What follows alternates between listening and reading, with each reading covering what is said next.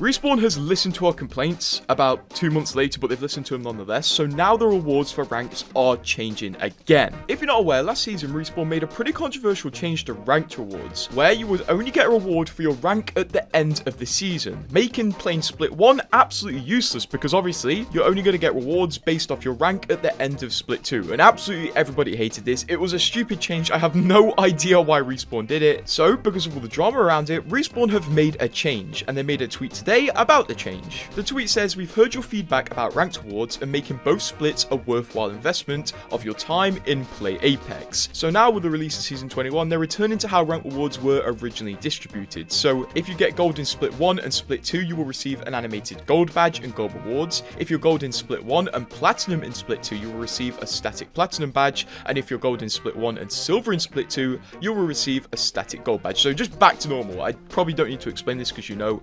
It's just Respawn are reverting a totally dumb and stupid and useless change that you should have never made. Thank God they did, because now Split 1 is actually worth playing. So if you were holding off ranked because of this change, you don't have to worry about it anymore. Go crazy on ranked and grind up. But hey, at least they listened to the feedback. So are you going to start playing ranked again because of this, or did you never change?